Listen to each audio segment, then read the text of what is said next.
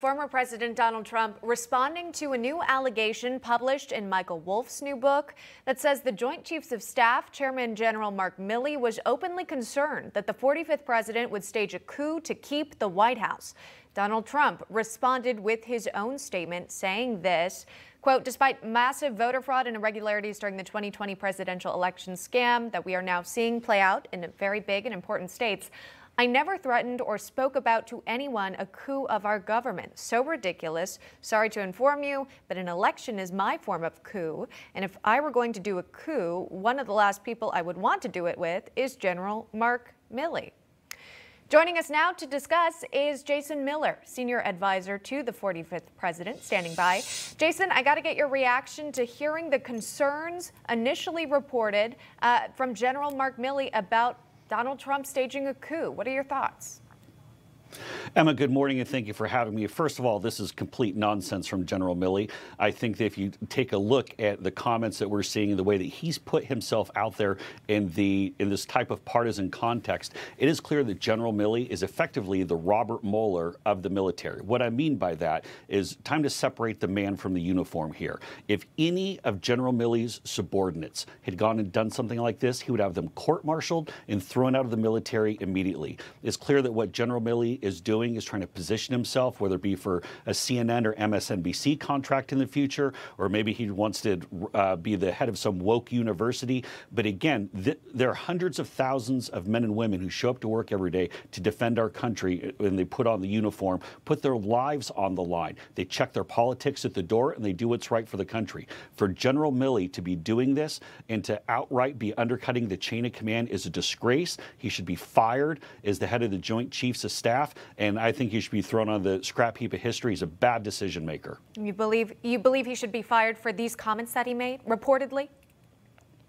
Absolutely. And just to be clear on this, I don't think it's so much of a reportedly. He is in every book. In fact, the New York Times book review said that the Phil Rucker-Carol Leonnig book may as well be retitled Mr. Milley Goes to Washington. That is not someone who's active duty military. That is not someone who's the head of the Joint Chiefs of Staff.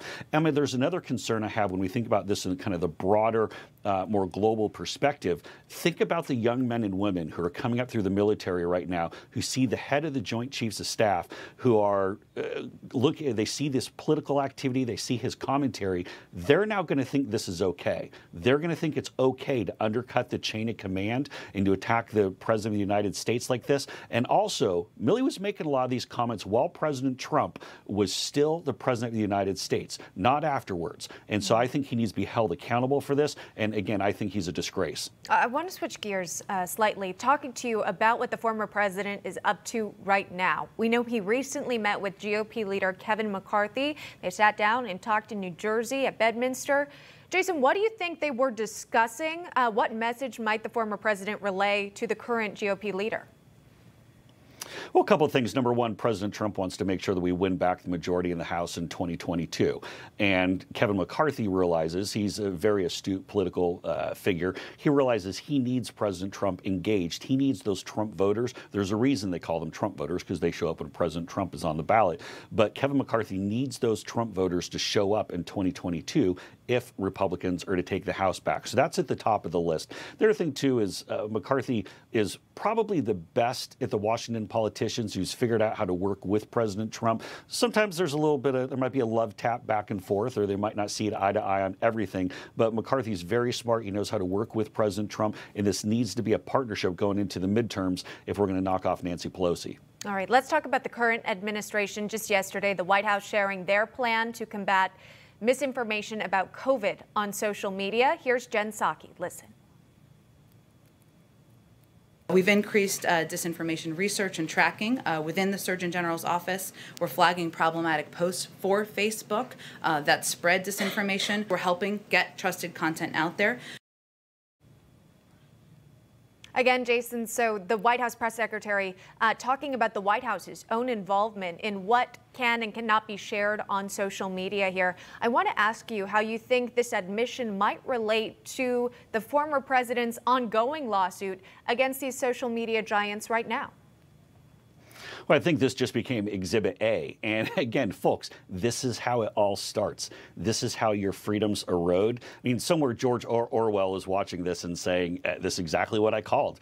This is how we become a fascist state, where free speech is only free if the Silicon Valley tech oligarchs or Joe Biden or whoever's the administration, or even big media. We talk about the wokesters at CNN and MSDNC and other places like that. If they think that your speech is in line with what they believe. This is scary. If President Trump had said something like this, we're flagging certain posts and we're going to have them taken down or have people deplatformed. You wonder why I went and helped start a brand new social media platform, Getter, where you won't be deplatformed for your political views and you won't be censored, or we can actually embrace free speech. It's exactly for acts like this.